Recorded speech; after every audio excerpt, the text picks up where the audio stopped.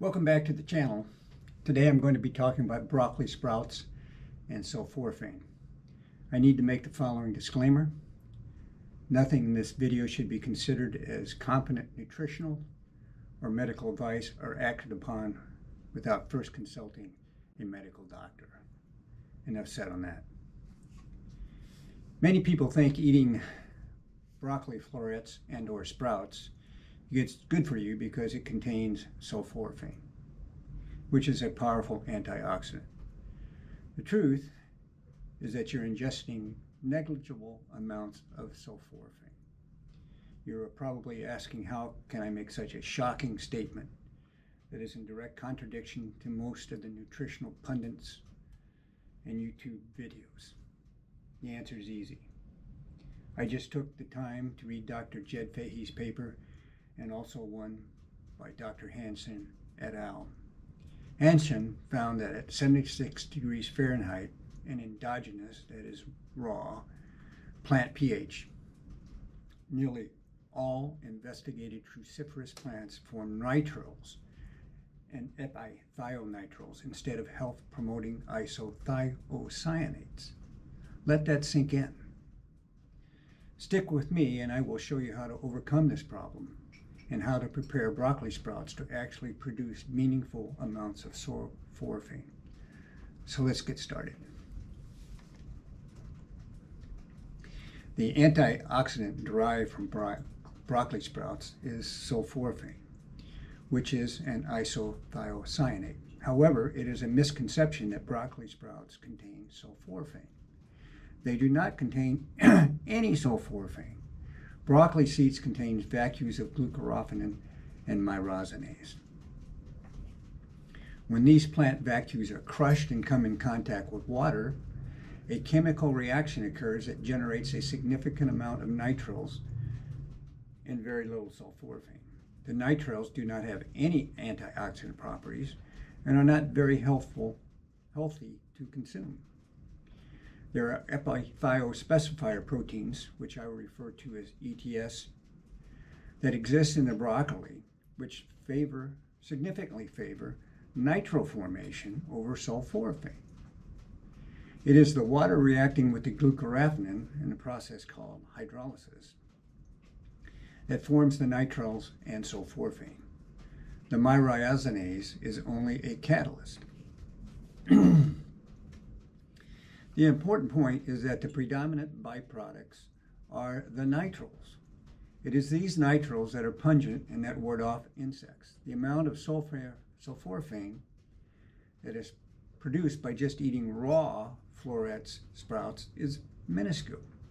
If you eat steamed florets, you will get neither nitriles nor sulforaphane because the steaming destroys all the myrosinase.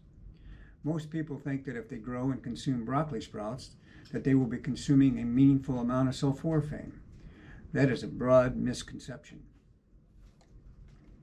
I would refer you to Hansen's paper entitled Optimizing Isocyanate Formation During Enzymatic Glucosinolate Breakdown by Adjusting pH Value, Temperature, and Dilution in Brassica Vegetables, dated 17 January 2017. I'll leave a link to it in the description below. The formation of health-promoting isothiocyanates is inhibited by ETS proteins present in the sprout. These same proteins promote the production of nitriles and epithionitrile. Hansen demonstrates that the pH value, temperature, and dilution all affect isocyanate formation in raw broccoli florets/sprouts. Our home solution lies in a modified Fahey process supplemented with Hansen's improvements. You are probably aware of the blanching process to improve the sulforaphane yields from sprouts. Improving the yield by a factor of 3.5 is quite remarkable. The process raises the temp just enough to destroy some, but not all, of the ETS proteins, but not enough to destroy the myrosinase. It is a good compromise solution, but we can do better. Dr. Fahey addressed this nitrile issue by boiling 72-hour broccoli sprouts for 3 minutes to destroy all the myrosinase and ETS proteins.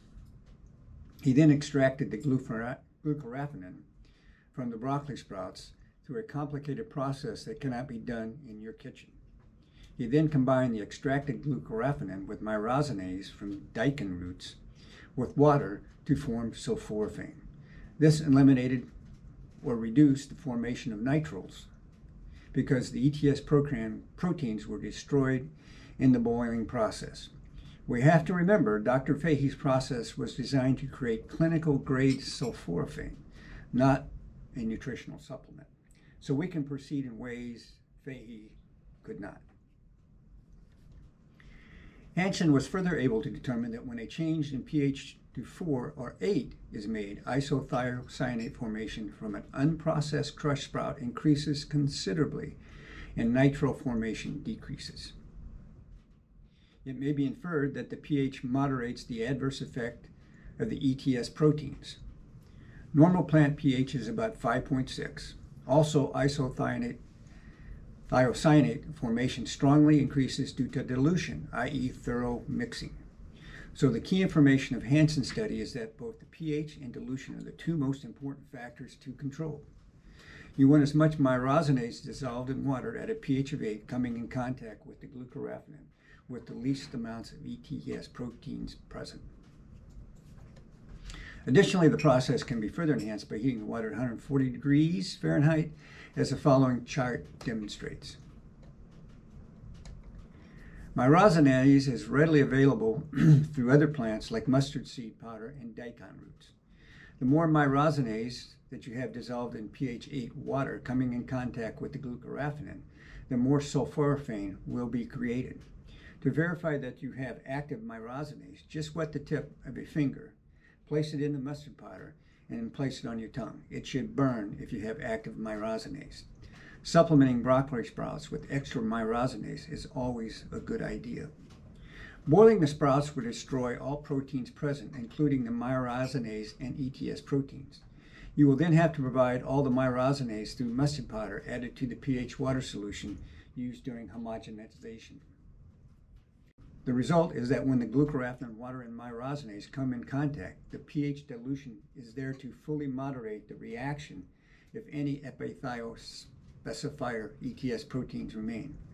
So how does all this translate into something that the average person can perform in their kitchen? You must transition your mindset from that of a home food preparer to that of a chemist. You must initiate a chemical reaction, which must be precisely controlled in order to maximize the amount of sulforaphane while minimizing the amount of nitriles that are produced. So put on your lab coat and let's take a look at this process. Step 1. Germinate 1 teaspoon of broccoli seeds in a 1/2 cup canning jar for exactly 48 hours. The seeds are swollen and a few will have started to erupt. Place 1/4 cup of boiling water into the canning jar containing the sprouts and let sit for 3 minutes. This should be enough time to destroy the ETS programs. Then add 1/4 cup of room temperature tap water. Check that the resultant temp is less than 140 degrees. If it is too hot, add some more water. If it is greater than 140 F, you will destroy the myrosinase that you will add in the next step. Step 2. Add 1/8 teaspoon of baking soda and 1/8 teaspoon of mustard powder to the mixture and pour into a blender containing the sprouts. Step 3. Blend thoroughly on high speed for 2 to 3 minutes. Do not add additional ingredients at this time or you will compromise the process. The result should have the consistency and color of milk with some froth and a slight yellowish tinge from the mustard powder.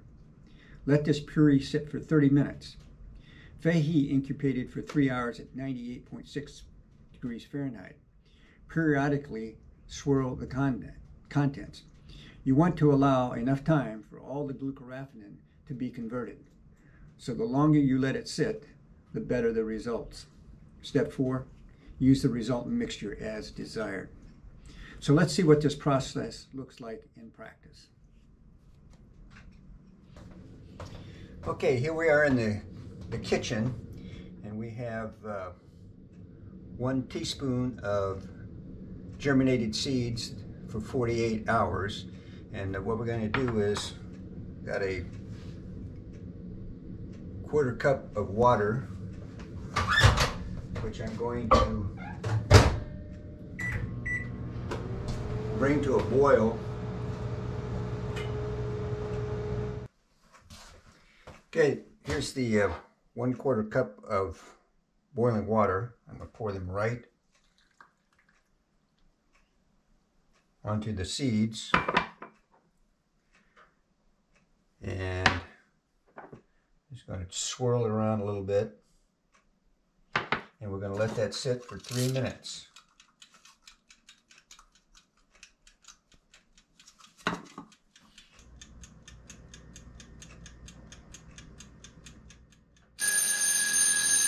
Okay, there's our 3 minutes. I'm going to take my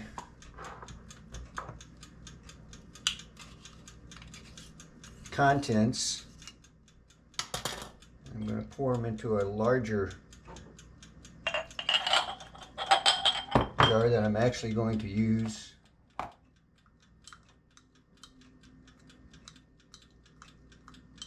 for actual blending.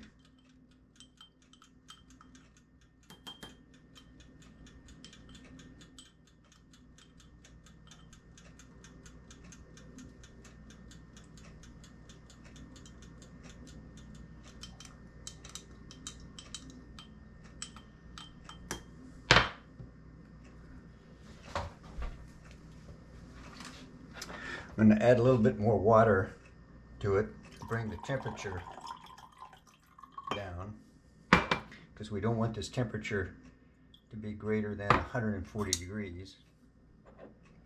And we'll just put a thermometer in there real quick and see what we're getting.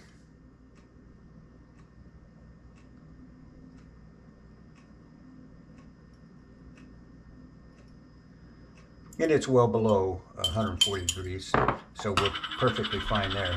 Next, we're going to take the Coleman's mustard powder.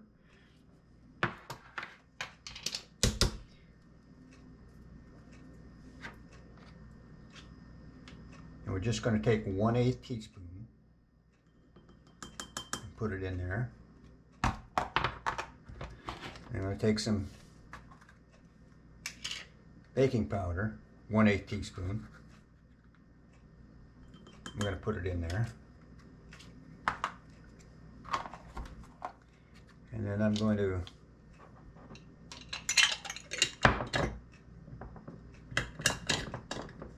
put the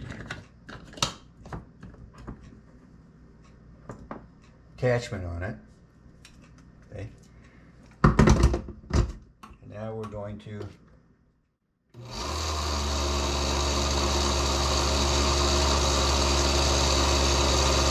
puree it for a couple minutes.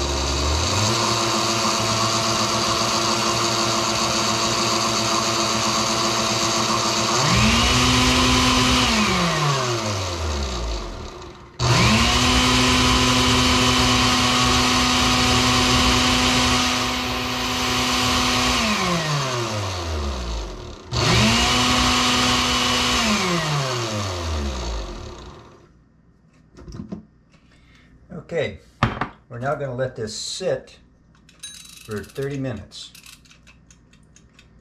And we'll set the timer and we'll come back and check the results. So there you have it, not as daunting as you thought. A brief note on purchasing sulforaphane tablets. Aside from the high price, the problem with tablets is that the sulforaphane is unstable and breaks down easily.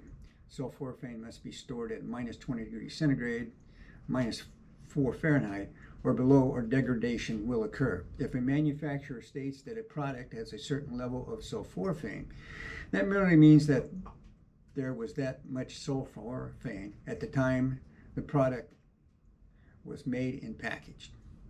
What is important is how much sulforaphane remains at the time you consume it. You never know how long it has been since the manufacture of the product, nor the temperature condition that has been subjected to before arriving on your doorstep. You really have no idea how much sulforaphane you are getting short of testing it. We also do not know if there are trace amounts of harmful chemicals used in the enrichment process, or any stabilizers that are used that also may be harmful. The downside of sprouting is that you do not know the glucoraphanin content of the seed batch that you have purchased and the potential for unwanted bacterial growth. However, boiling the sprouts should reduce the possibility for unwanted bacterial ingestion. All in all, there are a lot of unknowns. However, I think the personal production from seeds is more reliable. Final warning, this has been an academic discussion only and should not be construed as nutritional advice. Don't ingest this stuff unless you know what you're doing and are willing to accept the risk. Thanks for watching.